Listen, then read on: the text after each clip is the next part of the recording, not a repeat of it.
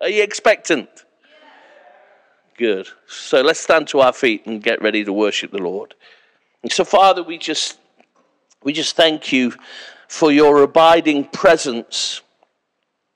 We thank you that you're here. We don't need to conjure it up. We don't want to fake it till we make it. We know that you are here in our hearts. And you are here as your people gather. You are here in this room. And you are more than able to do exceedingly, abundantly, above all that we can ask and think. Yeah. So we invite you, Holy Spirit, to come and do the work that only you can do. We ask it in Jesus' name. Amen.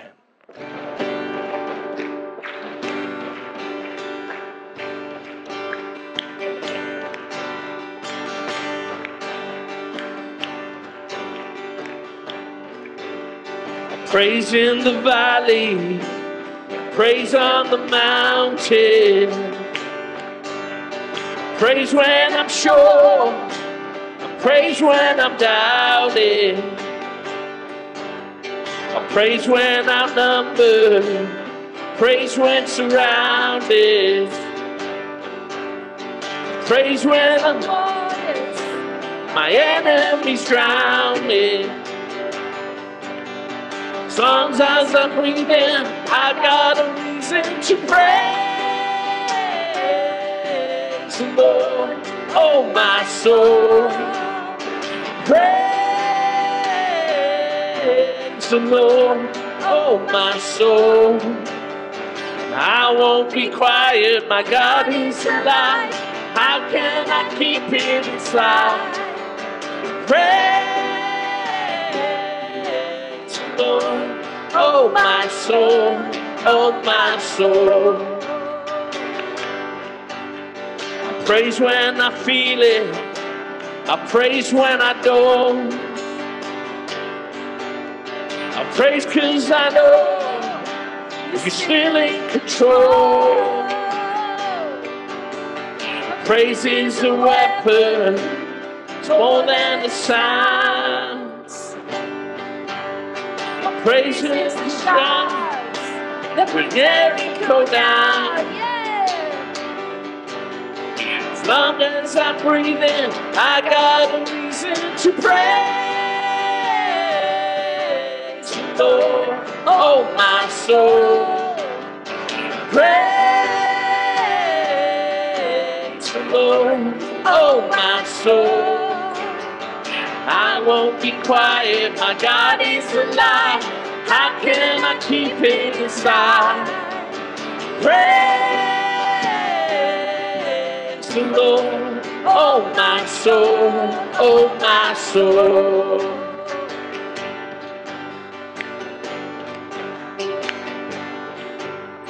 I praise because you're sovereign. I praise because you reign. Praise because you rose and defeated the grave. I praise because you're faithful. I praise because you're true. Praise because there's nobody greater than you. Praise because you're sovereign. I praise because you reign.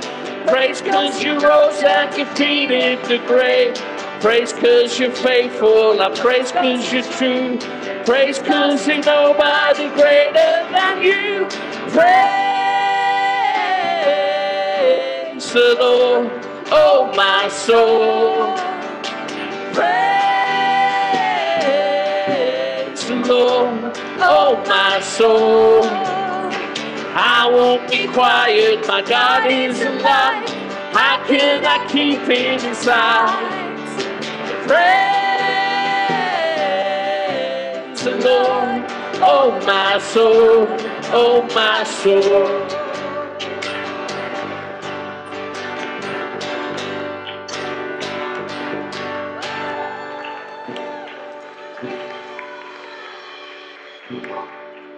I got a little secret to tell you. Ella and her sisters are going to be playing at the Royal Albert Hall. Isn't that wonderful? Amen. you take Sean down in my ear a little bit. I get it. Why? I get it all week. And it's weird, isn't it? I raise a hallelujah. Press up my enemies. I raise a hallelujah. Louder than the unbelief. I raise a hallelujah. My weapon is a melody. I raise a hallelujah. Heaven comes to fight for me. Yeah. I'm gonna sing in the middle of the storm. Louder and louder, you're gonna hear my praises roar. Up from the ashes, hope will arise. Death is defeated, King is alive. Yeah.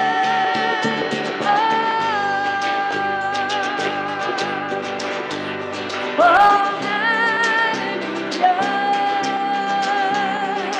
We praise, we praise, we praise. Oh, oh. I raise a hallelujah with everything inside of me. I raise a hallelujah. We'll watch the darkness flee. I raise a hallelujah. In the middle of the mystery, I raise a hallelujah. Fear you lost your hold on me. I'm gonna sing in the middle of the storm. Louder and louder, you're gonna hear my praises roar. Up from the ashes, hope will arise. Death is defeated, King is alive. Yeah.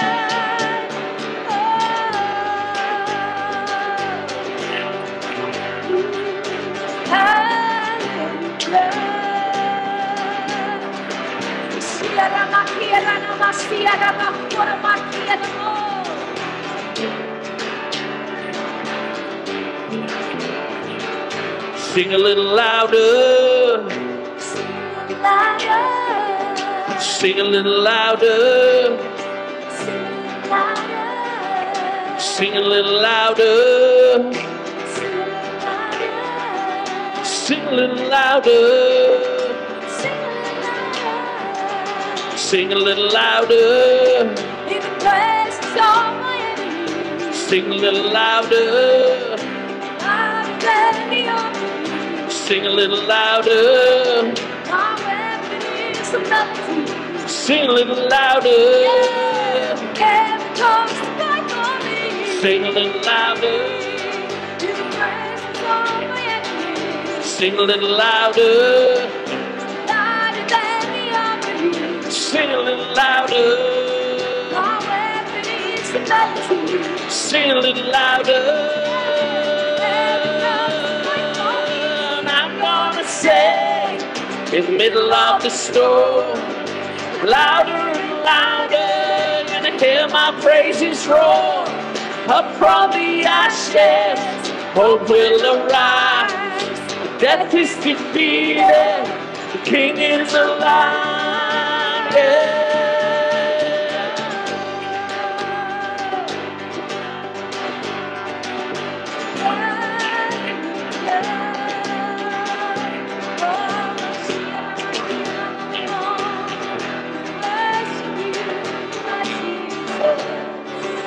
I'm gonna sing, and I'm gonna sing in the middle of the storm. Louder and louder, you're gonna hear my praises roar. Up from the ashes, hope will arise. Death is defeated, the King is alive. Yes, he's alive. The King is alive. We don't serve a dead God. He's alive. He's alive forevermore. My Jesus is alive. My Jesus is alive. Come on, give him the praise. Give him the thanks.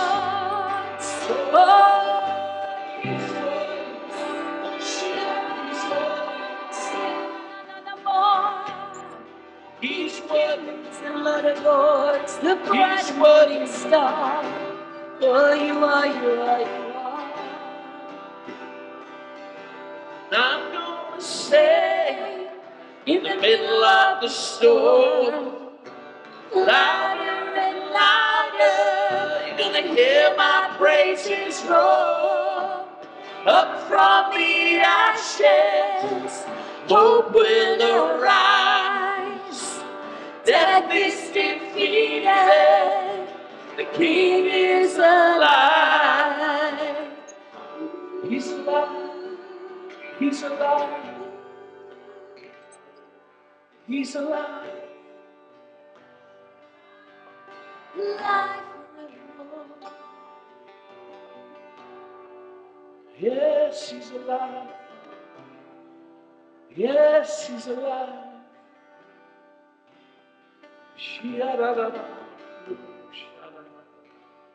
He's alive. He's alive. Worship you, God. He's alive. We He's magnify alive. you, Jesus. He's alive. He's alive.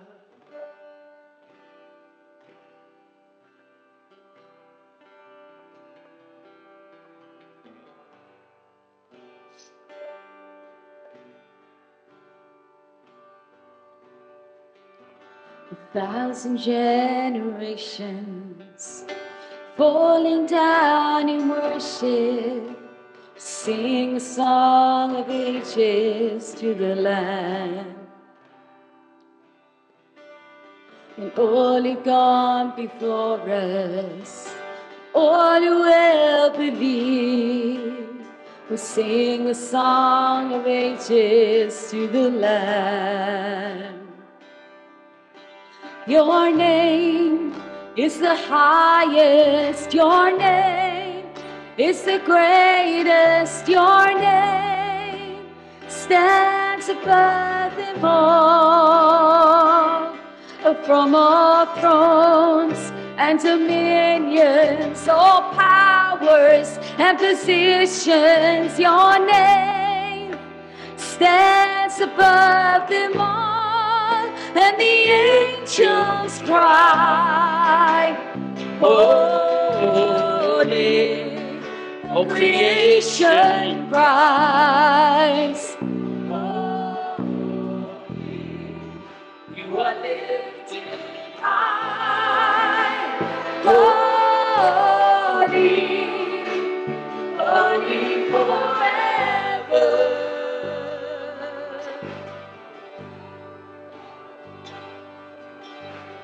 If you've been forgiven, if you've been redeemed, we'll sing the song forever to the Lamb. And if you walk in freedom, if you bear His name, we'll sing the song forever to the Lamb. Sing the song forever and amen. And the angels cry, holy, all creation cries, holy, you are lifted high, holy, holy forever. Hear your people say, hear your people say, holy to the King of Kings, holy, you will always be, holy. holy, holy forever. Sing it again, your name. Your name is the highest, your name is the greatest, your name stands above them all. From all thrones and dominions, all powers and positions, your name stands above them all. And the angels cry, holy, all creation cries, holy, you are lifted high, holy, holy forever. Hear your people say, holy to the King of Kings. Holy, you will always be. Holy, holy forever. And the angels cry, holy, all creation cries, holy, you are lifted high, holy, holy forever. Hear your people sing, holy to the King of Kings. Holy, you will always be. Holy, holy forever. Hear your people sing, holy to the King of Kings. Holy, you will always be. Holy, holy forever.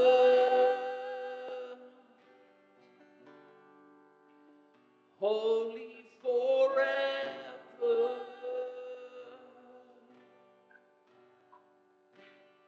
Holy forever.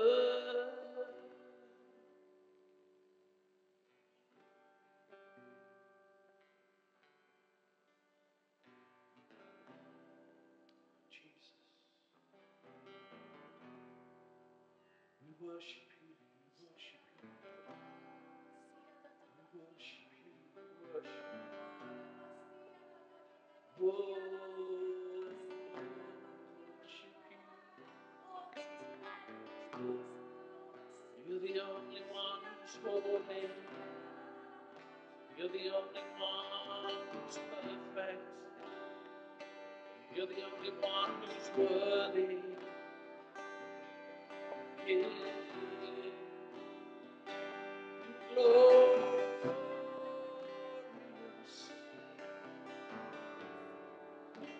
You are glorious. Oh, you are glorious.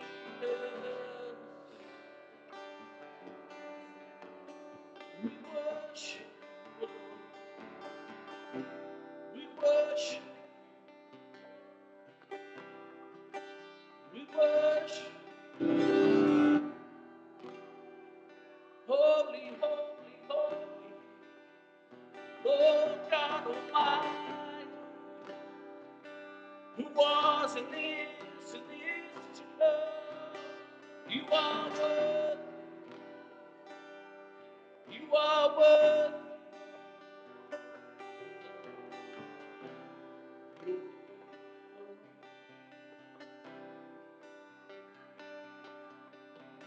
Spirit was moving over the water. Spirit, come move over us. Come rest on us. Come rest on us. Spirit was moving over the water. Spirit, over us. Come rest on us. Come rest on us. The Spirit was moving over the waters. Come rest on us. Come rest on us. Spirit was moving over the waters. Spirit, come move over us. Yeah. Come rest on us. Come rest on us. Come down, Spirit, when you move, you make my heart pound. When you feel the room, you're here and I know you are moving. I'm here and I know you will feel me. Come down, Spirit, when you move, you make my heart pound. When you feel the room, you're here and I know you are moving. I'm here and I know you are moving. Oh, fill me up,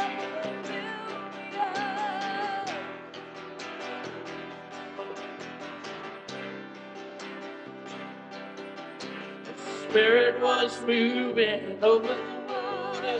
Spirit, come move over us. Come rest on us. Come rest on us. The Spirit was moving over the water. Spirit, come move over us. Come rest on us. Come rest on us. Fire away, won't you do it again? Open up the gates, let heaven on in. Come rest on us. Come rest on us. Fire and wind, won't you do it again? Open up the gates, let heaven on in. Rest on us. Come rest, fire, come on, fire. Fire and wind, won't you do it again? Open up the gates, let heaven on in. Come rest on us. Come rest on us. Fire and wind, won't you do it again? Open up the gates, let heaven on in. Come rest on us. Come rest on us. Come down. Spirit, when you move, you make my heart pound. When you feel the room, you're here and I know you are moving. I'm here and I know you will feel me. Come down. Spirit, when you move, you make my heart pound. When you feel the room, I'm here and I know you.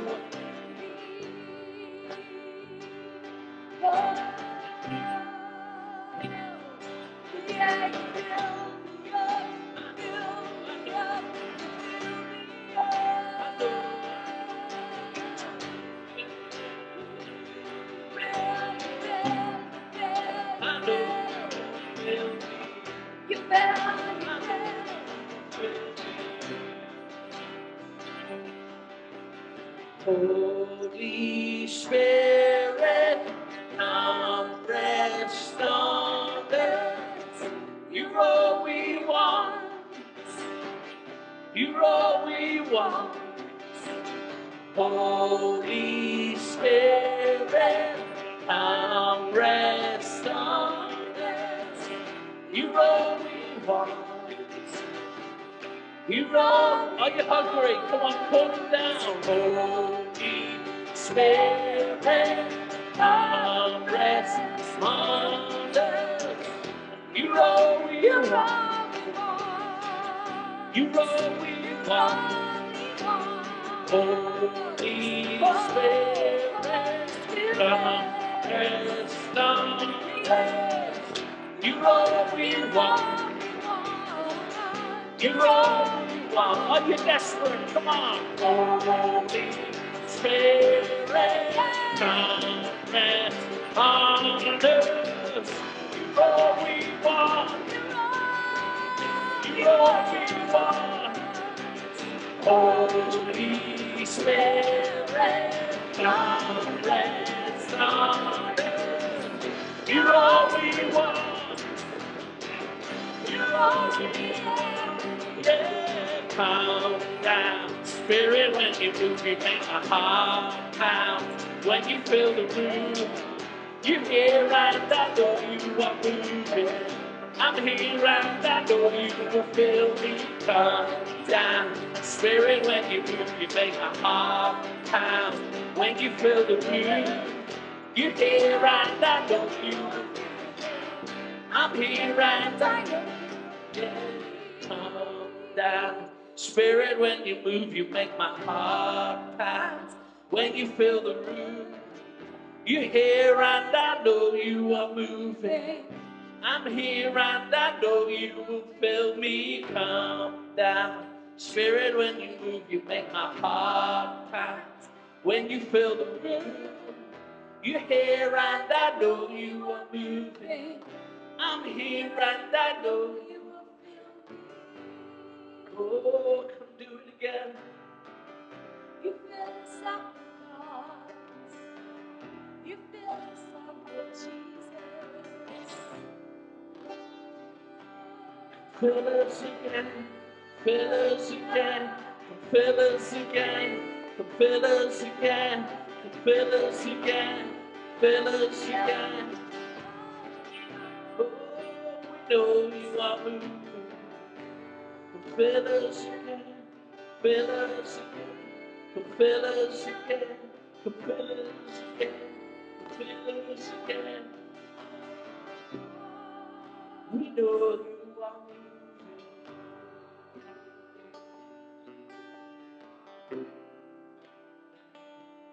Oh.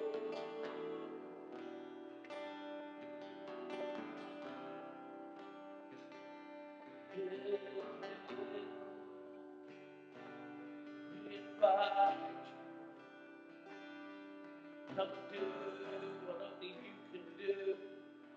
We say yes, we say yes,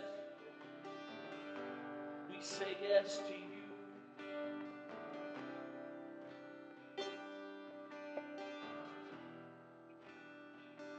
Oh, we know, Holy Spirit, come rest on us. You're all we want, all we want.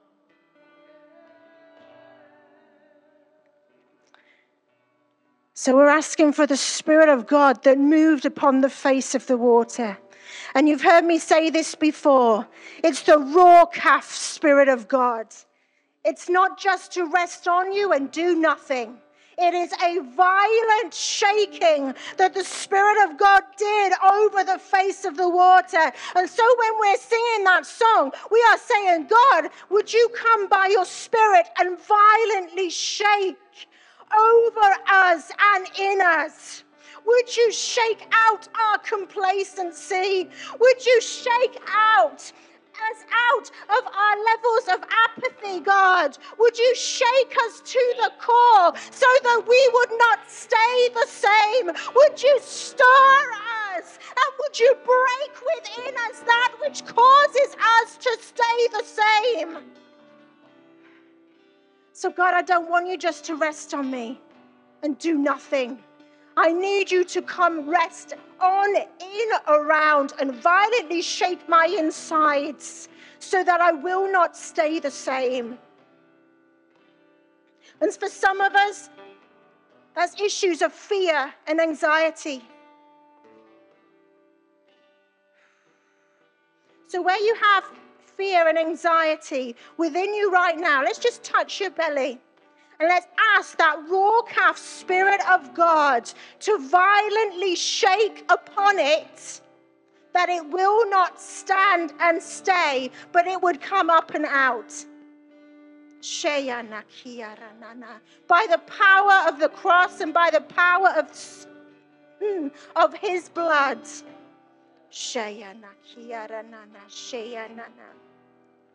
And there's some people that are dealing with disappointments. God, would you come and violently shake me at my level of disappointments? Meet me where I am, but cause them to shake and shift up and out of me. And God, would you come and give me fresh vision? There's an exchange that occurs when we ask the raw calf Spirit of God to come and violently shake over us. Thank you, Jesus. Come on, let's cry out to the Lord. Cry out to the Lord. Shake us up, Lord. Shake us up, Lord. Wake us up, Lord. Lord.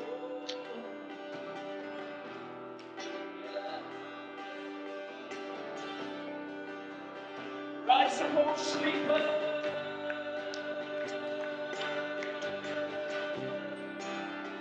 Rise up, O sleeper. Awake from the dead. Awake from the dead.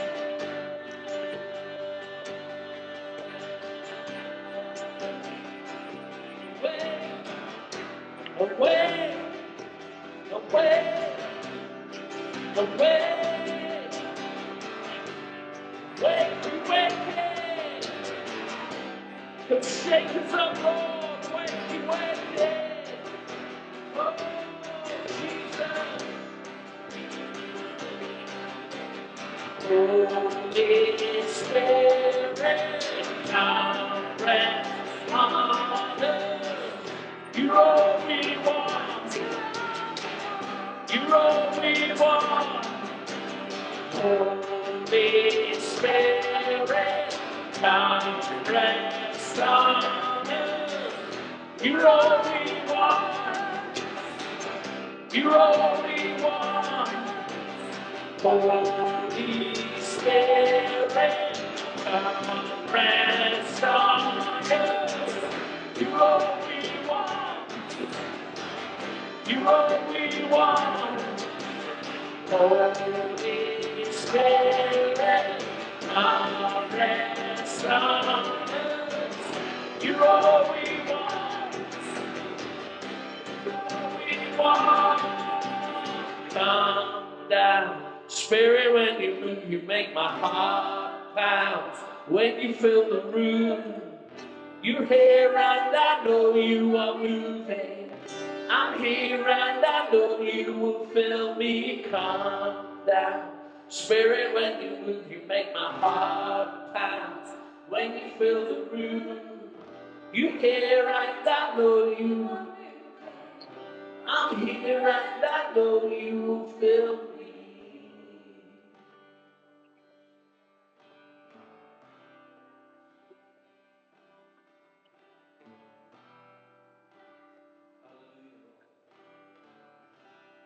Yes, Jesus.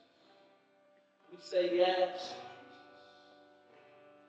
We say yes to your Spirit resting. But we say yes to your Spirit shaking us up, Lord, waking us up, Lord. We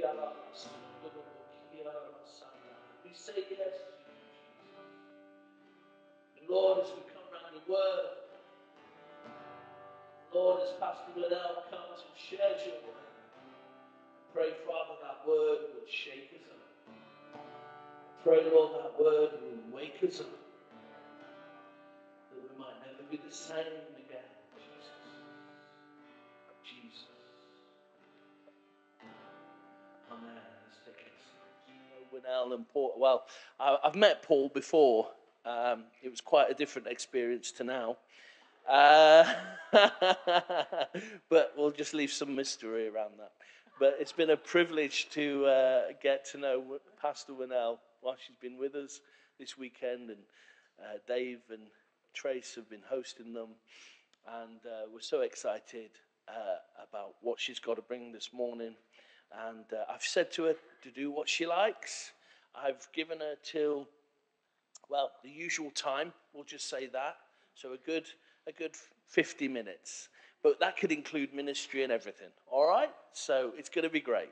So, Lord, we just pray for Pastor Winnell. We pray, Father, your spirit would just rest upon her as she brings your word. I pray, Father, she won't hold back. I don't think she will anyway, but we'll pray it anyway. Lord, don't let her hold back. Don't let her hold anything in her heart, but let it just flow out with freedom in this place, we pray. In Jesus' name, amen. Amen. Thank you, Pastor. Thank you guys for having us. It's been a real joy being here. And I've been here about 5 years ago. We were at Pastor Tony Williams' church with them, with my parents. And it's just great to be back. And I just want to say, I just really feel like that I was up and down last night, really just praying and asking God what he wanted to say to us today. And I know Thursday, for those of you that were here, I spoke quite a bit about discipleship and about sharing the salt of, meaning bringing people to the table and how that you would minister to them. But this morning, I woke up with this scripture, and I'd like to invite you to read with me in 1 Peter 2:12. And I know I've read this scripture before, but I think it's so, this is the thing about God's word. I know a lot of times we talked a little bit about this last night, where that we're always trying to find, the next big thing or the next special thing or the next idea or the next program or something that we want to implement. And every time I come back to the Word and I reread Word and then I read scriptures that I read before and then I look at the scripture and I think, how did I miss that before? And, it's just incredible. And I'm sure those of you who, preach, you understand that, those of you who are in the Word. But in 1 Peter, I'm going to read out of the Life Study Bible, but it says in verse 12, keep your behavior excellent among the unsaved Gentiles.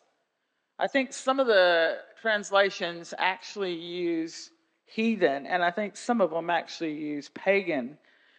Excellent among the unsaved Gentiles. Conduct yourself honorably with graciousness and integrity, so that for whatever reason they may slander you as evildoers, yet by observing your good deeds, they may instead come to glorify God in the day of visitation when he looks upon them with mercy. I don't know about you, but when I read this scripture and I think about the fact when he says, first of all, keep your behavior excellent. Excellence, a big word. Excellence is something that, I love to strive for whenever we're doing whatever we're doing. And when it says to do that among the unsaved, if you skip on down, and then he says, when he talks about considering to conduct yourselves honorably with integrity, so that even if they slander us by observing our good deeds, they come to know Jesus Christ. There's a lot of stories, and I think that sharing testimonies is always good, especially when, we travel and minister. I think it's good for you to hear testimonies from other places, not only to build your faith, but to see how that sometimes, and especially, in our third world countries, we can see how that people very differently react to evangelism or react to, missionaries or people when they go in. And when we went to Tanzania, we were staying in a place that actually Reinhard Bonnke, I'm made to understand, 50 years ago, stayed there with his team. And it doesn't look like that anymore, by the way, whatever it looked like before. But when we stayed there, there was a young lady that was taking care of us in the restaurant part. And, you know, there were a lot of time while we were there in the day, she would be preoccupied doing other things, and you would ask her to get you coffee in the morning. I know one morning it took us an hour and 15 minutes to get a cup of coffee. And, you know, it's to the point that you want to just feel like, how long does it take, you know, to make a cup of coffee? And as we began to keep interacting with her, you know, we just kept treating her, you know, with honor and respect. And we told her, you know, we understand if you're busy or doing other things. I mean, it did look like that they weren't too organized, but nevertheless, we kept our integrity. And the reason I share this with you is because that without even trying, we weren't really witnessing to her in that respect. We weren't sitting down with her, sharing who Jesus was. But the other thing that we did do is the people who had invited us there, their church had a lady who was a chef, and she was cooking meals for us and bringing them to the place where we were staying every day for us to eat. And so what would happen is at the end of the time that we would eat together with the pastor who was also there with us and our team, we then would give the rest of the food to her and her kitchen staff for them to share and eat. Now, I know that sometimes we don't think about the small things, but we still gave them the food in the same receptacles that they were given to us. They were very nice. They had lids on them. So when she took them to eat from them, we didn't expect her to do anything different. We didn't dish them all out on some paper plate and just, you know, hand them over to her. We just expected her to eat the same as us. And sometimes when you think about the small things, you don't think about the fact that you're making such an impression, a godly impression upon people. And it wasn't until we left and came home that the man who was working there with us, our contact, he wrote me and he said, "You're never going to believe what happened after you guys left." He stayed an extra day.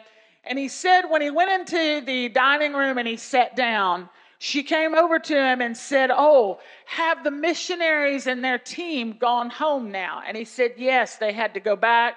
They're back in England now and on to the next thing that God has for them." And she said, "You know, I've never encountered the kind of Christian behavior that I saw this week.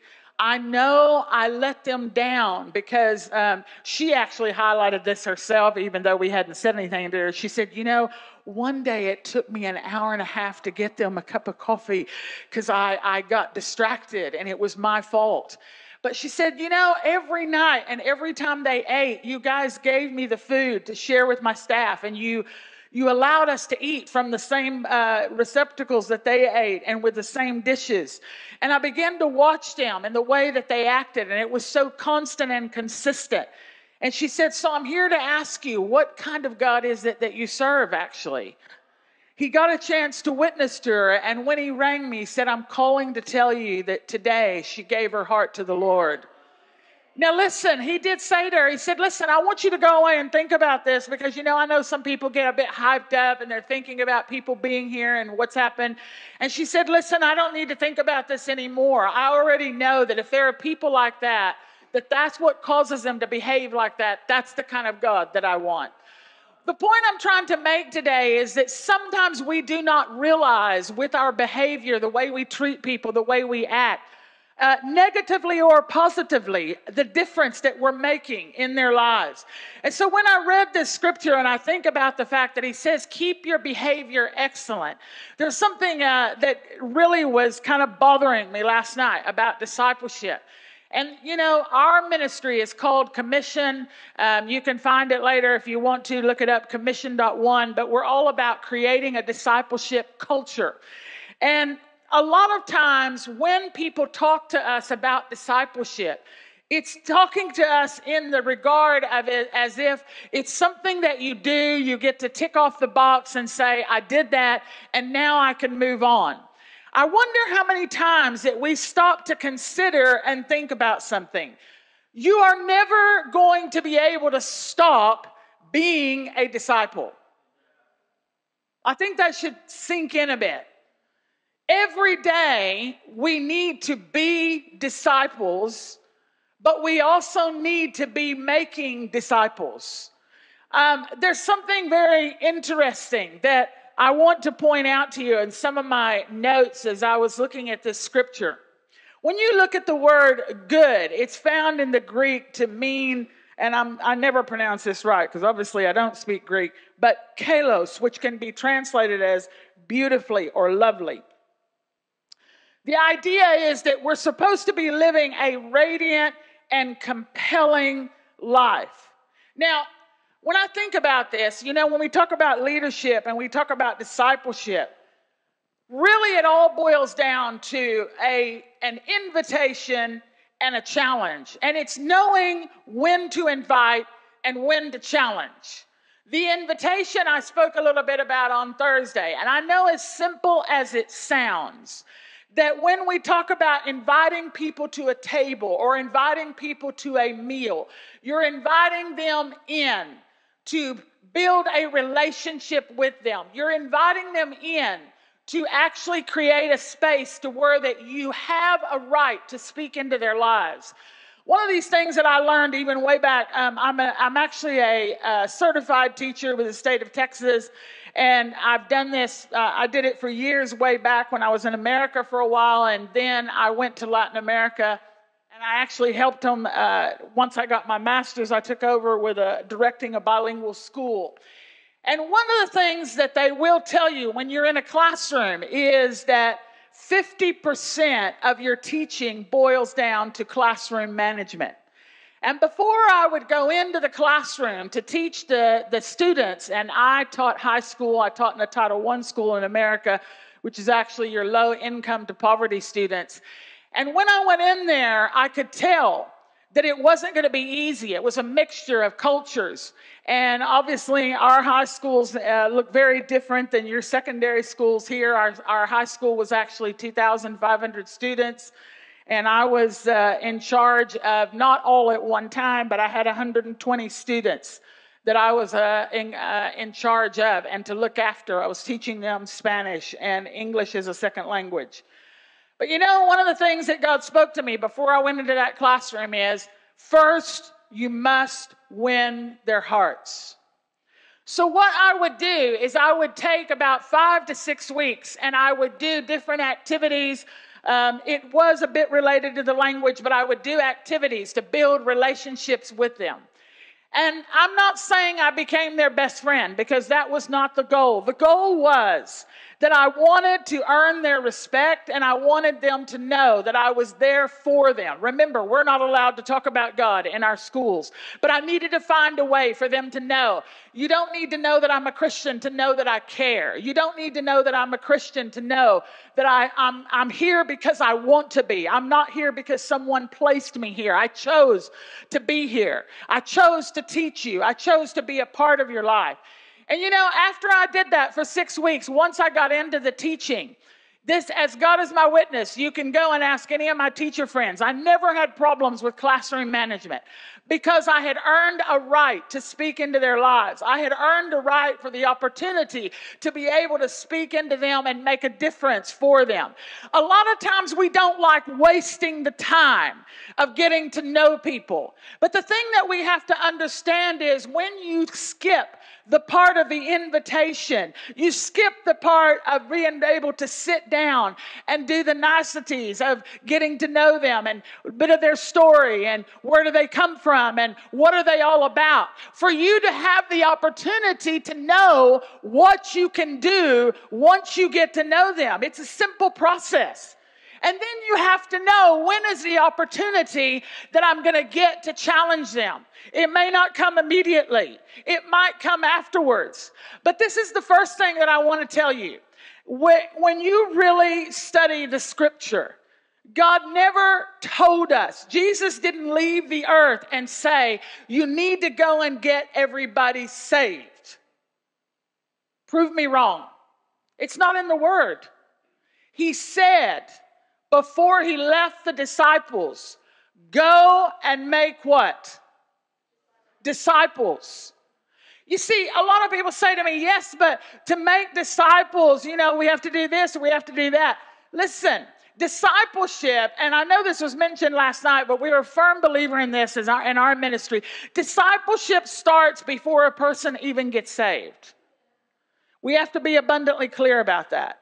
And discipleship is about you building a relationship and witnessing to people to be able to invite and then challenge them to get to know the Lord Jesus Christ. But first of all, we have to be disciples. Come on, I want you to say that with me. I need to be a disciple. To be a disciple, you have to agree that you're going to be a disciple the rest of your life. That's tough. You know, we are conditioned. We want to graduate. We want to finish. We want to come out of this. We want to get the certificate. We want to walk away and say, I've done this. Now what's next? If Jesus spent 3 years with 12 men, think about it. 3 years with 12 men. And they were constantly making mistakes. And he would correct them. And then he would send them back out. And then he would correct them. He would teach them. And he would send them back out. He knew the importance of pouring into their lives and building into them. Sometimes we want to skip that step. We don't see the necessity of doing certain things. You know, I see, and all power to them, and I hope I don't offend anybody, but those who love preaching in the streets, it sometimes just makes me wonder, is it because it's easy? I know it's not easy because they get laughed at, they get ridiculed, but sometimes I think that we feel like we've ticked a box. We've gone and we've stood on the corner and we've preached out loud and we've shouted to the top of our lungs about that Jesus saves. And yes, I know that there are a few people that get saved, and I'm not saying, and if that's what God's called you to do, please know, I'm not telling you not to go and do that. But the thing that I'm trying to help us understand is that sometimes we have this thought pattern of what we think we ought to be doing. But if you read all about Jesus all the time, it was always one-on-one or one-on groups and small house groups and people that he spoke to. And I believe it was an example to us that you must be willing to get out there, build the relationships, take the time, be willing to give the challenge. You know, I want to tell you why it's so important to be able to do this on a small scale. I wrote down a few notes. You can give challenge from up here, but challenge is always given best with personal relationships. See, we have the ability to hear a sermon. Could be a sermon that's challenging. Could be a sermon that challenges us about, you know, maybe they teach us on forgiveness, or they talk to us about how that we need to change our behavior. But when you walk out of these doors, who actually will hold you accountable to make a change? You see, because it's so easy to hear it, walk out of here and think, well, you know, that was a great message. So glad our pastor preached that today. It really touched my heart. We take a few notes and then we don't do anything about it. But then, when you are in a one-on-one, you know, even when you get in small groups, it's comfortable, it's inviting. But then there has to come a point to where that there is some kind of a challenge. Every day we need to be challenged, because if we are not challenged, basically what we are saying to one another is, we've reached it. We're perfect. We don't need this anymore. We're done. We've done this. Man, I mean, I'm it. I've arrived. I don't need any more changing. I don't need any more teaching. I know what I'm doing. I know what it takes. Do you actually know what it takes? Because it means every day. You know, people who have issues with certain things, you know, some people battle anger more than other people. You talk to them, you'll know that it's not a one-day thing. It's an everyday thing, that when they get up, they have to choose and decide how they will handle themselves that day, how they will react to certain situations. You take people who are alcoholics. You know, think about it. I don't like alcohol. I've never really drank alcohol. In fact, there's a very funny story about that when I married Paul. But when you think about someone who is an alcoholic, they can pass by bars and places where they know that they don't want to get a drink because of what it will do to them. But then I could walk in and sit down and you could put a whole wall of it in front of me and it wouldn't make any difference. Do you understand what I'm saying? We have to know what our limits are. We have to know what our limitations are. We have to know what are our boundaries. Where is it that, how far can I go? How do I put myself in certain situations? So when we know what we need, the scripture is very plain, even when you get down to Philippians, and it tells you about the things that you should think about, the things that you should be doing for your life. Folks, this is something you have to do every single day. It's not just something that you do today and then you don't do it tomorrow. It's something that every day you have to work on, and you have to believe that God is going to do something in your life. And I'll tell you this, your hunger will determine your response. Your hunger will determine your response. I'll tell you about a young man we met in Uganda. His name is, we call him John the Great Mechanic. When I was preaching, we teach a Bible school there. We have 75 students that we teach every week. We're graduating them in November. Some of them walk 3 hours every week to come to the class. That's the commitment that you see at that level. When we were speaking in their church, it was our first Sunday in Uganda. It was in September. And while I was preaching, God spoke to me about a young man that was in the audience. And I saw him, but I really didn't know what I was supposed to say to him. So I didn't want to say anything. So I kept preaching, and God kept saying to me, I want to do something with that young man. And I'm like preaching, and I'm having this silent going back and forth with God, like, I get it, but I don't know what I'm supposed to say. When I tell him to stand up, what am I going to say to him?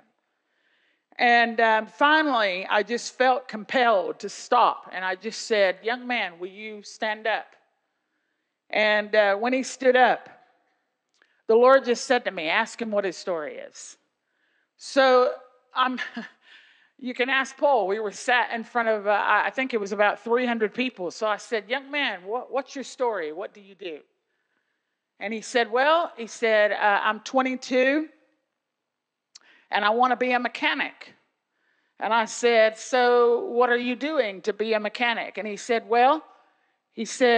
because my parents don't have the money to send me to school, I found a mechanic place where I can go and serve and learn on my own. And he said, so I go every day. And sometimes I have a bike that I take because it's 15 miles away, but sometimes I have to catch rides. Sometimes I have to walk part of the way. But I try to never miss because I'm so determined to learn. And I said, what is your name? And he said, my name is John. And I said, John, how long have you been doing this? He said, for 3 years. And he said, and I also am doing it for free because I don't get paid.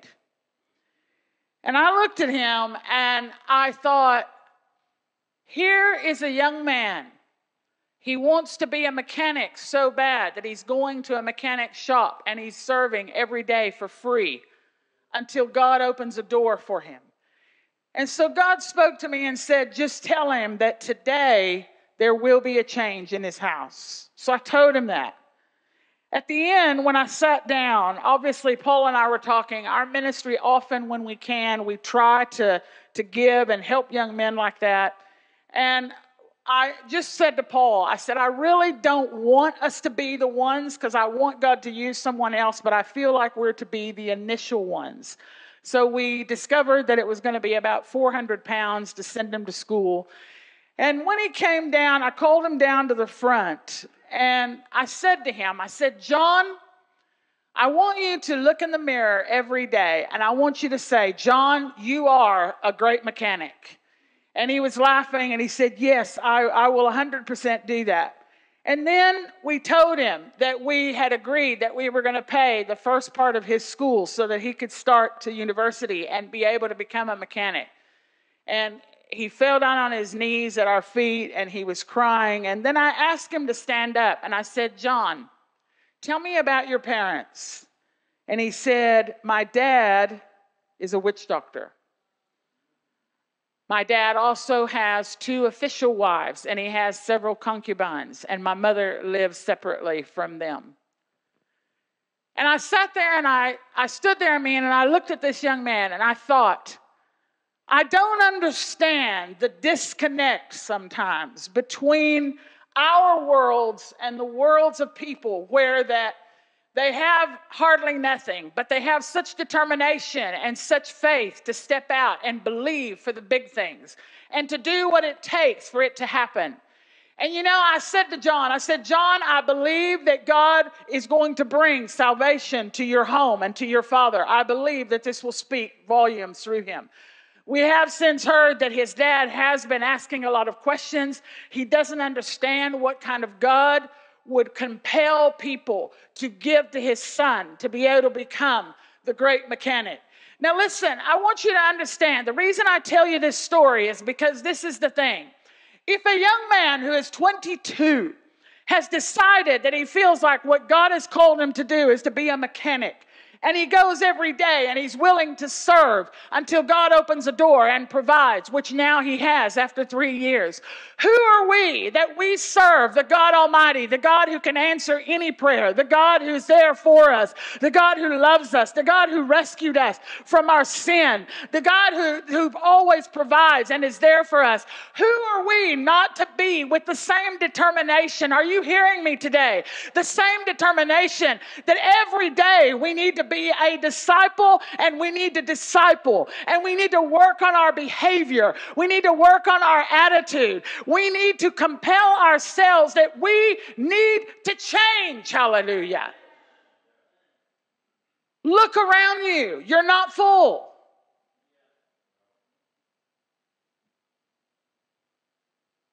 You can blame pastors and leaders all you want to, but you can't be pew warmers. You are the ones who are supposed to be making disciples. Maybe you want to skip the steps that you don't like.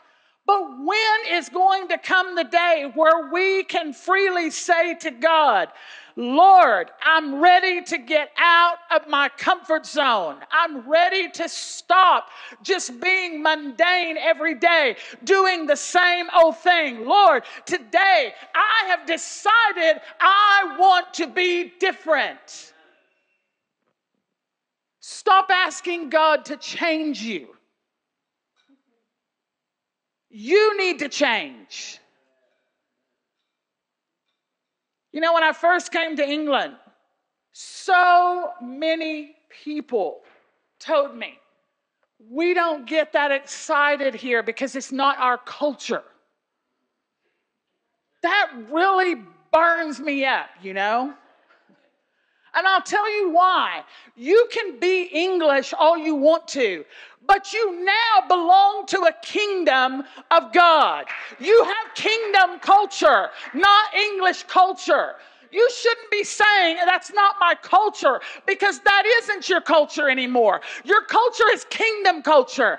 And kingdom culture means if you love God, you need to be excited about God. You need to worship God. You need to sing like you love Him. You need to act like you love Him. How can you not do that? How can you come every Sunday and think, oh, hopefully they sing the song I want them to sing, or they sing the right song, or the song the way I like it, or hopefully they have this, or hopefully I have that. How come we don't come in with a song already on our lips? Already ready to worship before you walk through the doors. That is not dependent on here. I've been a worship leader in my dad's crusades, and one of the things the first thing I used to tell all the time to new church evangelism, I am not your cheerleader. Yes, I will sing and worship and run the platform, but I don't do that for you. I do that because I love God and I worship Him. You can't depend on this platform to change you. You can't depend on this platform to challenge you. You need to challenge yourselves. You need to change the way you think. The scripture says, so as you think are you. You have to replace some things and do things differently. You know, when I was teaching, I teach teachers in Columbia on Saturdays. They get up 6 a.m. every Saturday morning, and Dave very kindly loaned me his war room to get in there and teach. And God gave me such an analogy yesterday when I was teaching them. You know, lifestyles have to change when you choose and make the decisions that you make. And the analogy God gave me was, how many of you here are married? All right, so how many of you are still single? Right, so I'm going to tell you that as a single, you know when they say enjoy your life and make sure you do certain things, not the wrong things, but certain things that you want to make sure you get. Because, you know, I talk to some of my married friends sometimes and they're like, wow, you know, I just didn't think life was going to change this much. You know, now that I'm married, it's just not the same. It's not going to be the same. You know, for example, now you can get up and maybe if you're old enough, you can just walk out of your house and, hey, Mom or Dad, I'll be back after a while. I'm going to go have a cup of coffee or I'm going to go this, and you may not see them until 10 o'clock that night. You can't do that when you're married, or at least you shouldn't. Your partner, your husband, your wife, they should know where you're going and what you're doing. They need to be able to keep up with you. You know,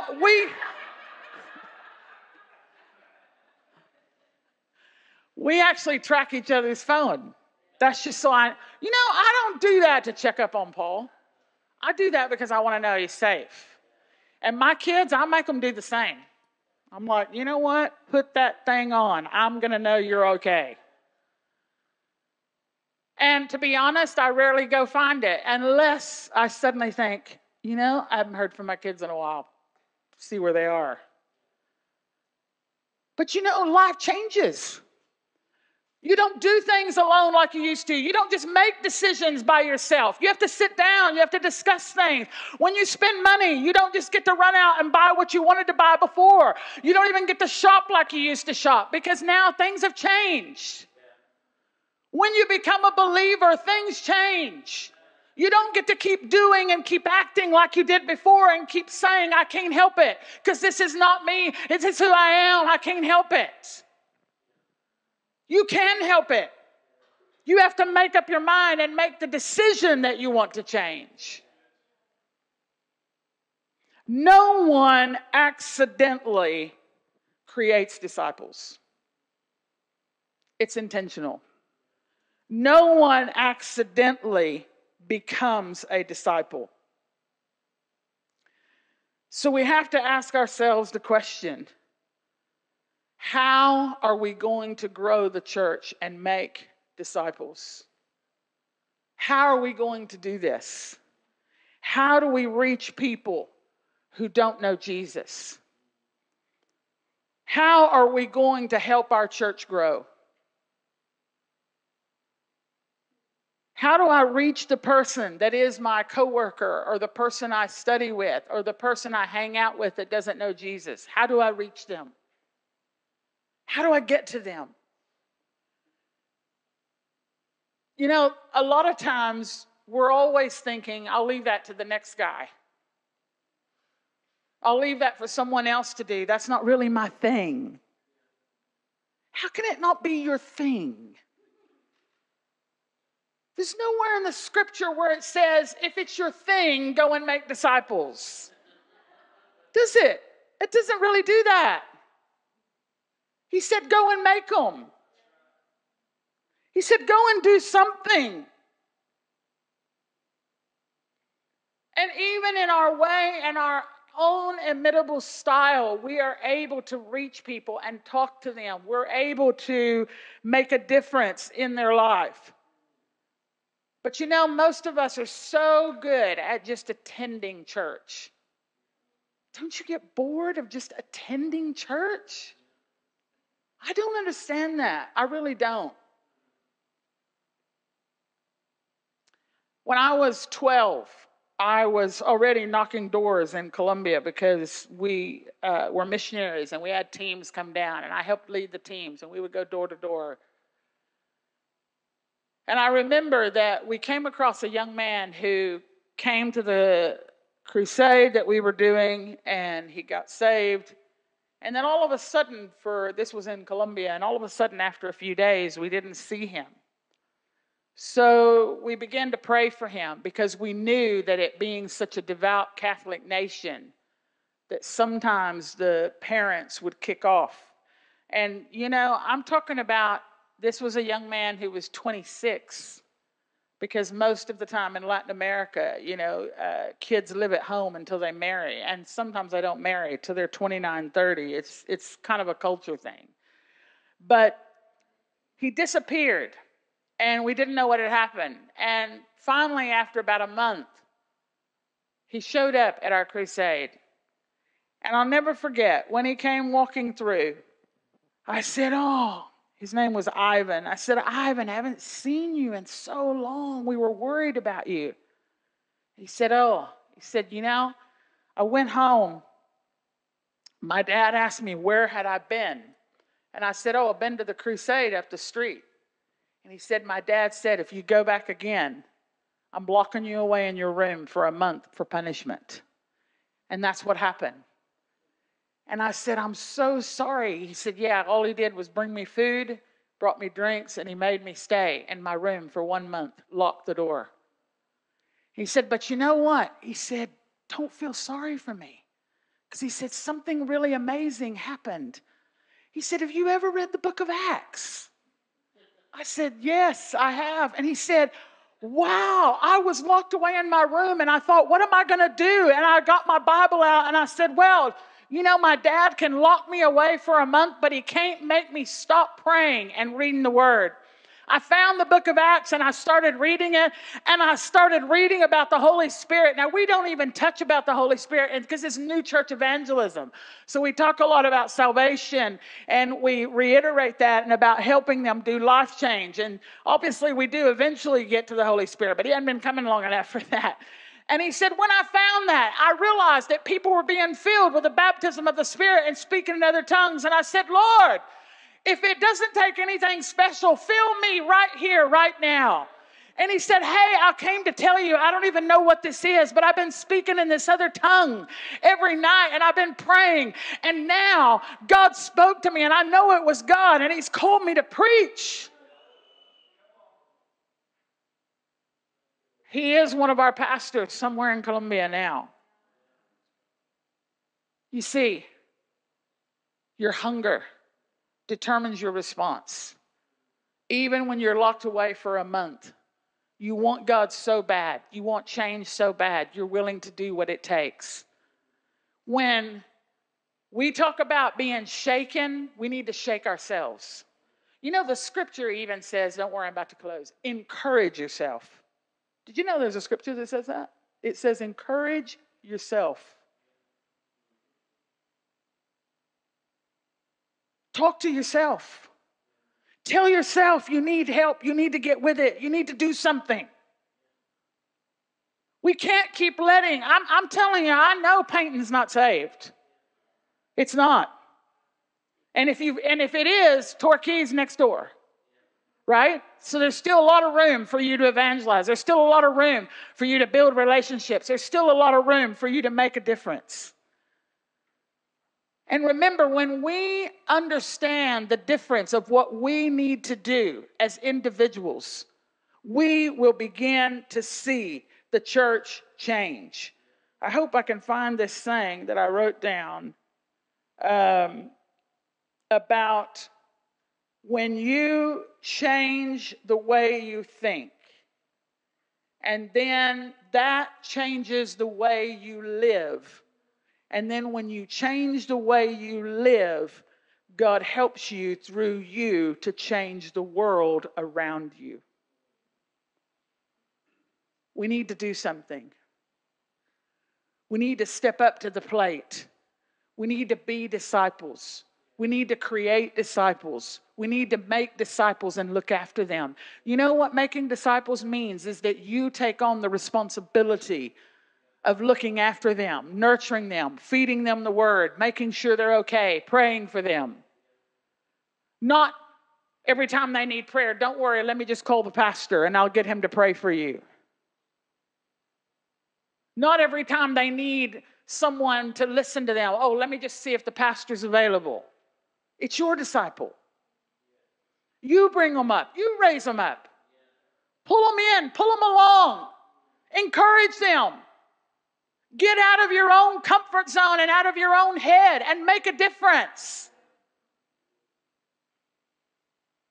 Don't just slide by when you get into heaven.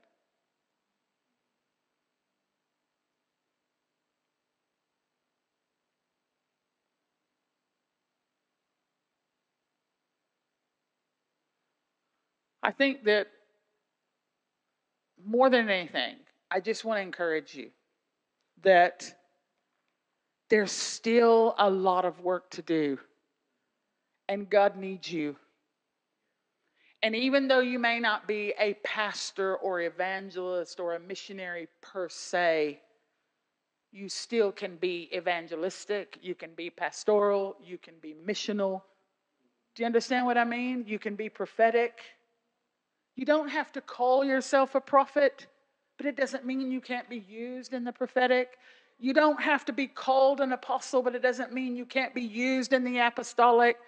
You don't have to call yourself an evangelist, but it doesn't mean that you can't be evangelistic.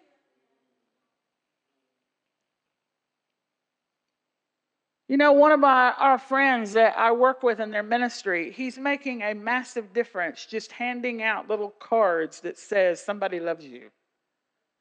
And on the other side, I think you can find them on Amazon actually. And on the other side, it's just a simple little message about Jesus loving them. There's so many things that we can do, but we're always waiting for someone to push or pull us here or pull us there or say the right thing. I would say more than anything today that I'd like to pray for you that God stir you up. Stir yourselves up and ask God to make a difference. I'm going to ask you to bow your head. I just want to pray with you. Lord, I thank you today. Father, I thank you for your word. I thank you, Lord God, because you're so amazing. And Lord, we are here today because of you. Many of us who had no hope, here we stand with purpose. And Lord, I pray for each and every person here today, including myself. Lord, help us to stir ourselves up. Help us to step out of our comfort zones. Help us to recognize, oh God, that we are the ones that need to do something. Lord, there are people that are not only dying and going to hell, there are people that are waiting to hear a message of hope, a message of love. Lord, and we have many things that we need to grow in, but Lord, more than anything, we need to grow in being a disciple and making disciples, being an example, making connections with people, knowing when to invite, knowing when to challenge. Lord, I pray, Lord, as I make the invitation today to everyone, Lord, I invite them, Lord, to come into your presence with a different attitude of saying, Lord, what can I do different? What can I do different to make a difference in this world right where I am, Lord? And Lord, not only that, how can I begin to disciple them once I reach them, Lord God? How can I speak into their lives? Lord, give me the right words. Give me the right scripture. Help me, Lord God, to live more according to your word, Father. Help me to realize, Lord, that I'm never going to reach the end until the time comes to be with you. Every day there will still be challenges and things to go through. But Lord, I thank you that you're always right there. I thank you that you always answer, Father God. And Lord, I ask that you speak. Lord, I pray that you stir them up, Father. Stir them up. Lord, may they recognize that there is more to it than this. Lord, that you need them. Lord, that you need us to be out there reaching your people, making a difference, inviting people to our table, sharing the salt, sharing a meal, sharing a word, listening to stories. All of us, Lord God, can improve. All of us, Lord, can do better. And Lord, I pray that all of us will have that desire to want to do better. All of us will have that desire to want to do things differently, to want to win the lost truly to you, Father. And Lord, even with the most difficult ones, help us to love them. Help us to not see the outward, but help us to see the inward that you see, Father.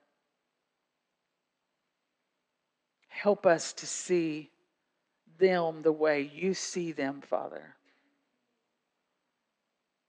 And Lord, I pray that there will be such a difference here today, Lord, that things will begin to move, things will begin to happen, even leading up to Heart of Prayer, Lord, and people getting into the attitude of prayer and fasting and believing, Lord God, that as they reach down into the downtown, Lord, that there will be change, that things will happen. But Lord, even now we can begin to change the atmosphere, Father.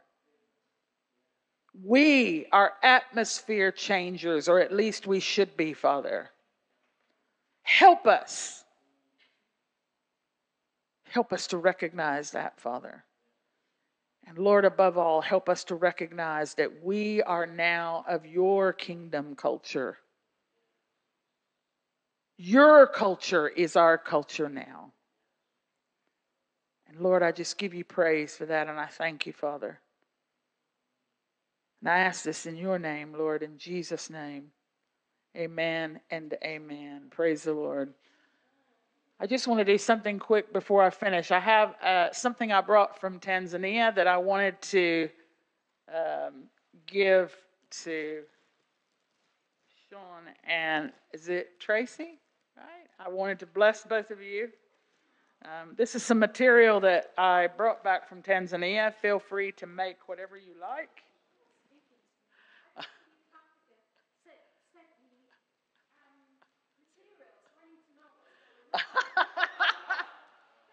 And this is for you. I just wanted to bless you and say thank you for opening up your home. And whatever you feel led to make with it, and just know it's a piece of Anthony up to you. Amen. God bless you.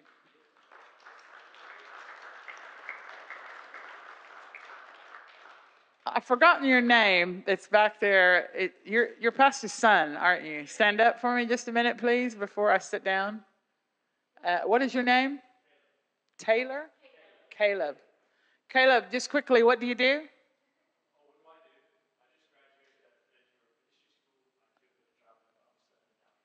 What are you going to be doing here? I don't normally dream, but last night I had a dream about you. And I just felt God saying to me that there's something key with you about discipleship and about how God wants to use you. I don't even really know what that looks like, and I don't know what God's saying to you. But just know that in my dream, I kept seeing you run along, and then people would try to stray, and you would come along and encourage and pull them back in and draw them back into the fold. And I feel like that's something God wants to do with you. And I don't know what, you have to talk to your dad what that looks like, but just know that there is something about that in you. And there's something about your spirit that I just feel like what God is saying, that you're somebody that can compel and draw them back in even when they feel like quitting. So take that and see what God's saying to you about it. Amen. God bless you.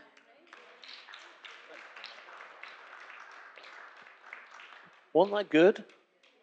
Yeah. Invitation and challenge. Oh, yeah. I'm sorry about. Yeah. So invitation and challenge. So let me challenge you that if you're leading a C4 group and not eating, I challenge you to share the soul. Amen. Break bread together. Stop being lazy. All right? And that's what it is. I'll call it as it is. All right? It's laziness. All right? It's too much effort. If you're not eating together as a C4 group, get eating together. Okay? And stop challenging. Even if you're doing that, if you're not eating together and taking that challenge, then you're probably not challenging each other anyway. So ask why you even exist. All right? And let's shake it up. All right?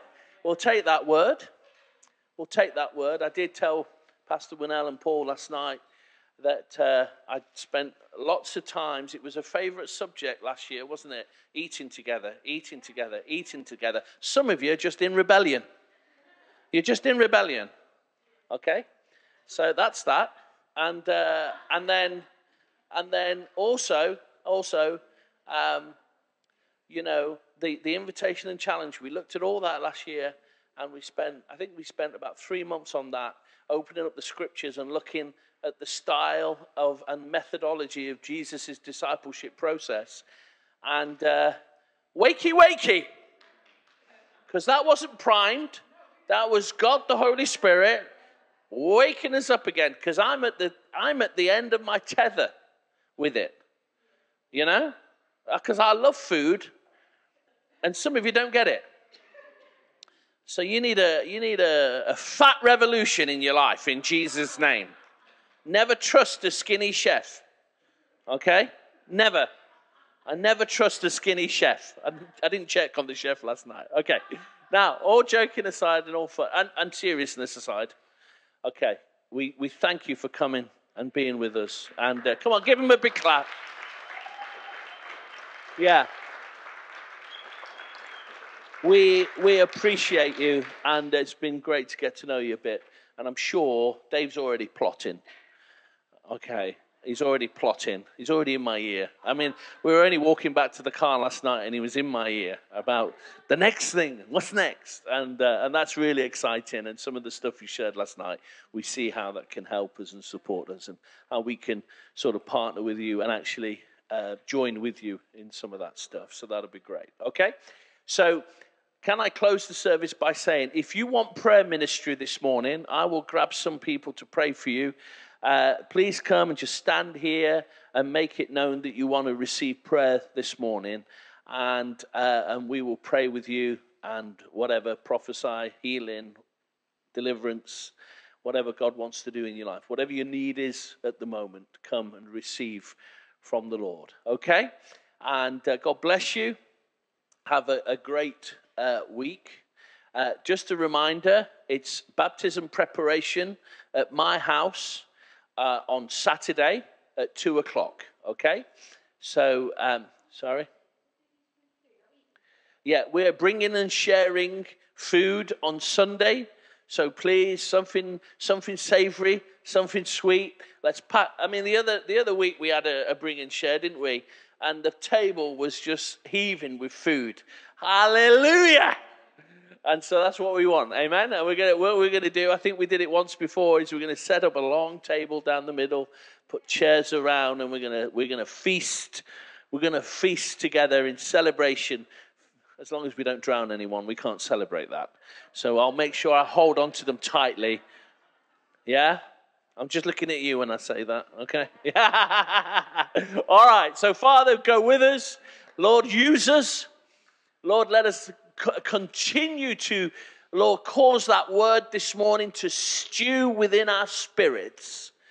Lord, that it causes fruit to be bore out of it, Lord, that we would come alongside people and begin that discipleship journey to bring them to faith and to disciple them through the storms and difficulties and the good times and the breakthroughs for years to come, we pray. In Jesus' name. Amen. Amen. God bless you, friend.